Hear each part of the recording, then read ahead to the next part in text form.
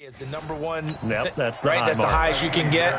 That's where he is. He'd like to continue on that pace. So after the touchdown, here's Fairbairn now to kick it away. This fielded at the 2. And he'll bring it a few past the 20 to the 23-yard line. The Indy offense at the line and set to go. And they had to wait a long time to get the football back. Probably not what you were hoping for when you got an offense that's humming. Agreed. What you were looking for is the defense getting the ball back pretty quickly, right? Hoping for a 3 and out. So that didn't happen. You can't yell at your D for that. They've got to take care of their own business and reestablish themselves now that they're back on the field. They'll run on first down with Marlon Mack. And he'll be taken down as that will take us to the end of the first quarter of play. Through one quarter, 14-7 our score. Everybody scoot up, scoot up. Caught left side by Hilton. And he'll go down right around the 47 this time. Here we go. That one, a first down pickup of 8. That's another Colts first down. On first down, it's Mack. They find some open field here. And he is tackled inside the 40, not quite to the 35. 16 yards to pick up there. The Colts have a first down. So from the 36 now, first and 10. Now Brissett. His throw incomplete. Eric Ebron, the big tight end, his intended target. And that'll bring up second down. They'll try again from the 36 on second and 10. To throw is Brissett. Looking right sideline, but it's incomplete.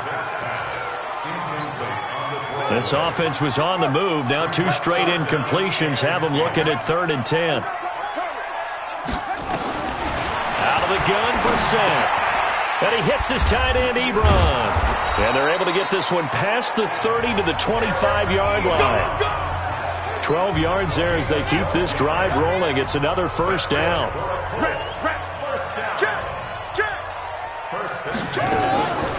Now it's Mack, draw play. And not much of a hole there as he gets it down to about the 24-yard line. In on the tackle, it was Duke Ejiofor.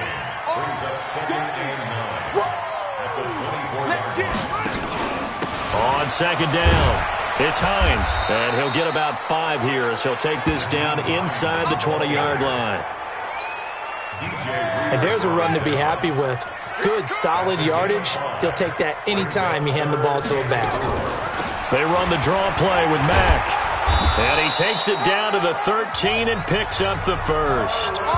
It's a pickup of 6 and good enough to move the chains. Let's go, team.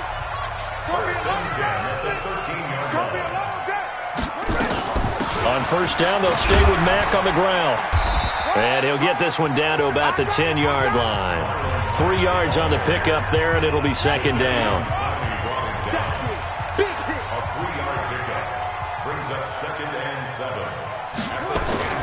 Play fake, Brissett. Able to shake him off. Fighting this, but now he's swallowed up and taken down. Zach Cunningham. Give him the credit for the sack and a loss of 14 yards.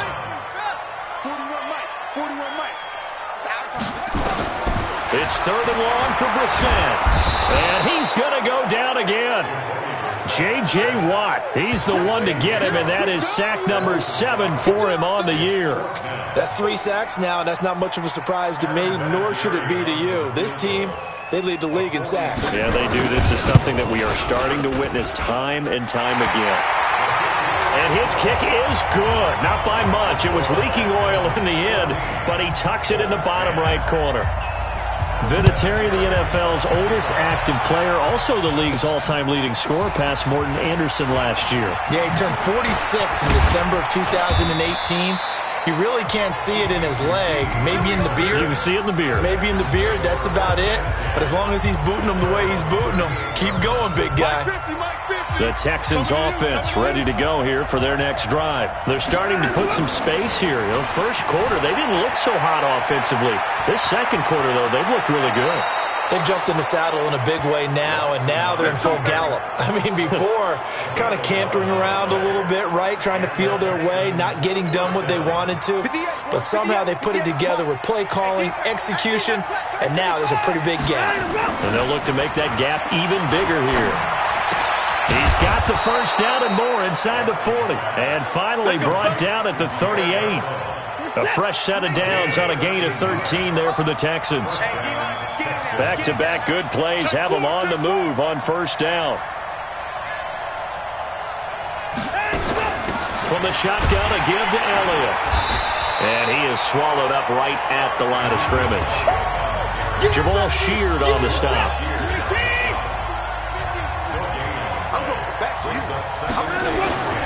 They'll fake the handoff. Now Watson. Fuller brings it in over the middle. And they'll get him to the ground. He has another first down at the Colts' 13-yard line.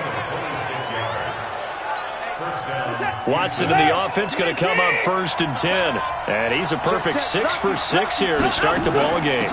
Now Elliott. And he'll be dropped at about the 11 after only a yard.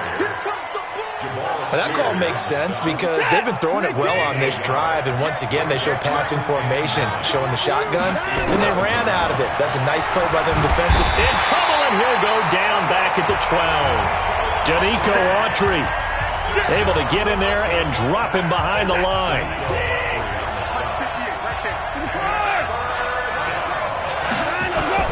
Throwing on 3rd down, Watson. And he'll take this one in for a Texans touchdown. An 11-yard touchdown. And the Texans push further out in front. All the receivers in the league are plenty good enough. Otherwise, they wouldn't make it in the NFL. But the ones that go to the Pro Bowl, they have refined route running ability.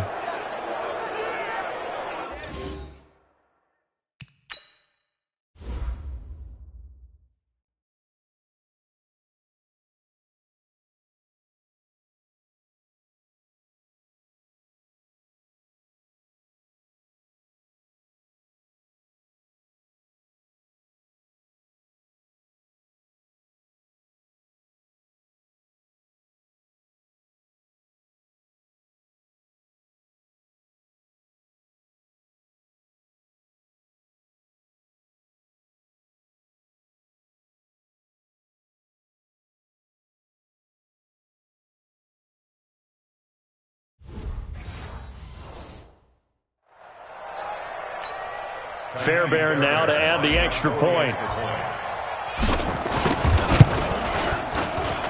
It's good, and it's 21-10.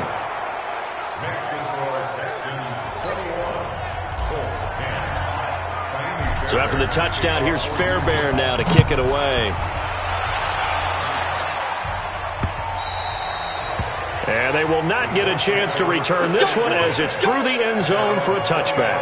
Now here's the signal caller getting ready to lead this offense again. What can they do now, Charles, to make sure this highlight montage doesn't continue to show more pressure and pressure and pressure? You feel like it always comes back to leverage, don't you? Who is going to win that battle of the offensive and defensive lines? Low man wins. We talk about that, but we think about it in a running game. But guess what? The same thing happens when you're trying to pass protect. Are you low? Are you balanced? Are you in a position where the pass rush won't bowl you over on their way back to the quarterback?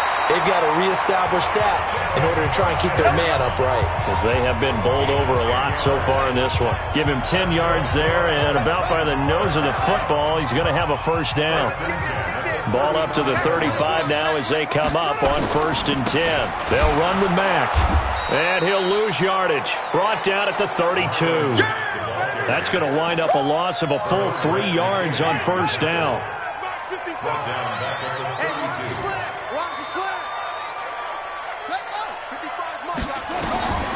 Now on 2nd and 13. Brissett. They'll run the screen with Mack. That one a gain of 20 and a first down.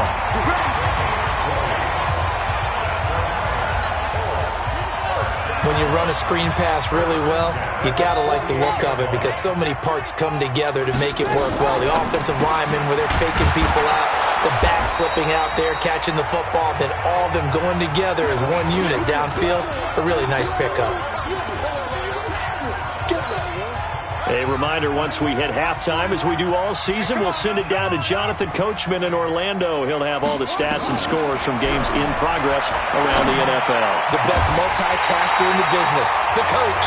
And he's going to be taken down with another first down as the stop's made at the Texans' 18.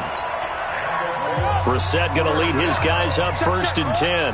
And he's 4 for 4 now, throwing the ball to start the drive. That's going to be caught at the 10-yard line. And he can't quite get there. Tackled down at the 1. Add the gain here to the previous play, and it's better than 40 yards total. And a lot of people ask the same question all the time. Why do we see so many slants in the red zone? Well, the window... And he's got his man. It's Hilton for the Colts touchdown. T.Y. Hilton with touchdown number 7 on the year, as his guys are back within a single score. Vinatieri able to tack on the PAT, and it's now 21-17. And here's Vinatieri now to kick it away after the touchdown. This is taken at his 4. And he'll take it past the 25 and up to the 28-yard line. Well, a couple of good division battles coming up in primetime this weekend, starting tonight with Sunday Night Football, Eagles and Cowboys from AT&T Stadium in Arlington. Then tomorrow on Monday night, it's the defending champs, the Patriots, on the road at MetLife Stadium to take on the Jets. 2 not to miss to close out Week 6. And they get him down, but not before he takes it across the 40-yard line. First down yardage on the first play of the drive, give him 14. First down. 31. On first down, it's Watson. The hook up on the right side to Hopkins. A pickup of 11 and a Texans first down. Complete to DeAndre Hopkins. A gain of 11 on the play. Back-to-back good plays have him on the move on first down. A shotgun snap for Watson. Caught left side, Hopkins. 23 yards on the play. I like that one, partner. They go back-to-back with excellent gains. And really, it shouldn't be a surprise who they were throwing the ball to. He's their best guy. Yeah, we knew that they would get him involved early. They're doubling down on getting him involved early. Don't be surprised if they'll come right back to him again. They haven't shown the propensity to be able to stop him. Off of play action, it's Watson. That is caught inside the 5. And he's brought down after a very nice gain. Now the Texans will burn the first of their timeouts, as the clock will stop with 18 seconds to go in the first half. 2 big plays in succession. Not sure this D knows what hit him, but now they got to get ready. It's first and goal. They'll try to run this one into a mass of bodies, and I think they held him out. They did. Now the Texans will use one of their 2 remaining timeouts, as they'll stop it with 14 seconds to go in this first half. 1 man in the backfield. That's Elliott on second and goal. He's going to get it running right. And he's in for the score. Touchdown, Texans. Ezekiel Elliott in the final seconds of the first half. And the Texans push further out in front.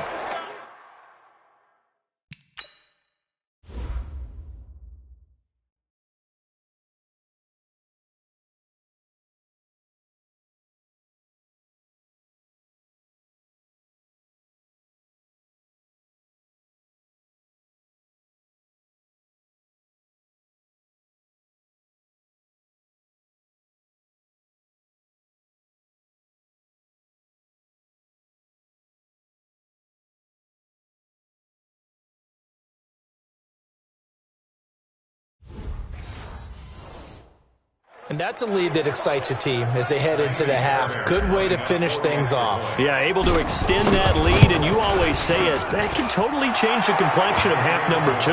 Yeah, it changes your morale, changes your outlook. But even before that, let's see if they decide to kind of squib kick or what they're going to do on the kickoff, because you don't want to give up a big play right before the half ends. Good point. That'll carry over the back line of the end zone for a touchback.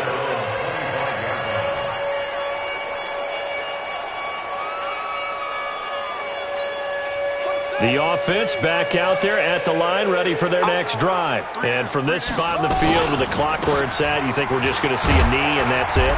And I think in this situation, that's the proper play. But we do know there's some risk takers out there that may want to take one more shot before the clock runs out. Officials so cognizant of that call nowadays, but that one looked pretty easy. Yeah, you're right. They took out of their hands having to wonder whether it's a 5-yard or a 15-yard inadvertent or not.